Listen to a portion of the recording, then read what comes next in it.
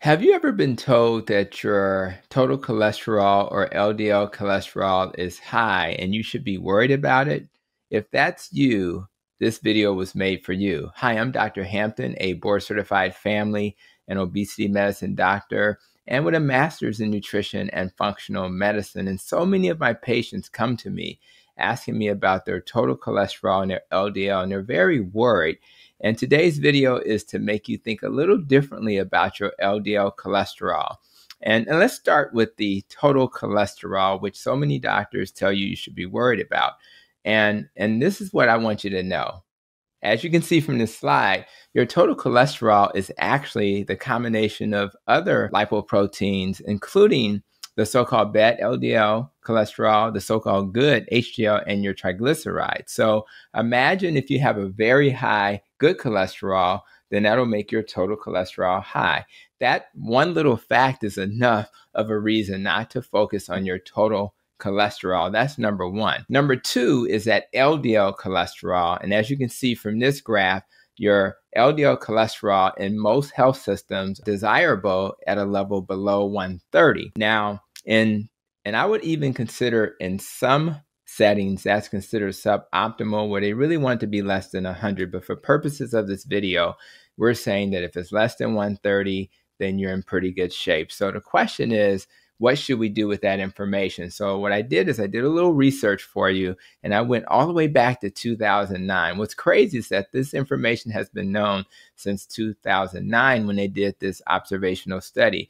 And they looked at the lipid levels in patients hospitalized with coronary artery disease. In other words, when they walked through the door of the hospital, what was their LDL or so-called bad cholesterol values? And that was in 136,000 hospitalized patients. So this study was aimed to analyze the admission levels of the lipids, and they looked at the population that they had in front of them.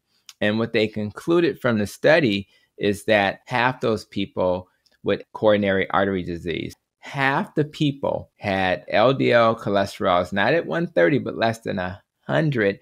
So you should really pause, and that's almost like you got a 50-50 chance. So we have a lot of emphasis on this LDL cholesterol, but half the people who have coronary artery disease have a normal LDL. And if you take it even further and look at the data in more detail, even larger number of patients who were hospitalized had an LDL level less than 130, which is considered, close to go. So if you break that down, is 77%. Now I want to pause for a moment and have you reflect on that. 77% of the people who have coronary artery disease in this study had a cholesterol LDL that was in a reasonable range. So that should make you pause and ask yourself, well, why are we putting so much emphasis on this LDL? And I would argue that we shouldn't. And it's not that the LDL doesn't matter. There are large and small particles, and I'll probably share more information about that in another video. But to imagine that 77% of the people who have heart attacks have a LDL in a reasonable range should make you think, well, there's got to be another way. There's got to be a better way to figure out your risk for having a heart attack.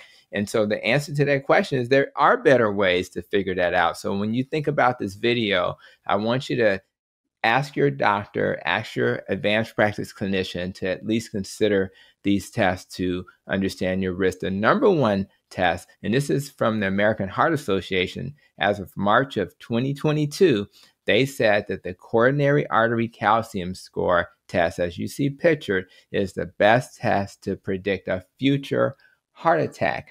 And as you can see from the second image, the areas that are in white are your arteries around your heart. And if they're in white, that means there's plaques. You want to get a score as close to 0 as possible. And anything over 400, you may have to have additional testing. It depends on what you and your doctor decide. The second test that's really critical that some clinicians haven't been ordering is a fasting insulin level. And as you can see from this graph, yes, are there things we can look at in terms of risk factors for the cholesterol and LDL? Maybe. But your blood pressure is even more predictive of a heart attack. And as you can see, 6.7 times more predictive is the high insulin level. So I advise all of you guys get a a heart scan for a coronary artery calcium score, and get yourself a fasting insulin level.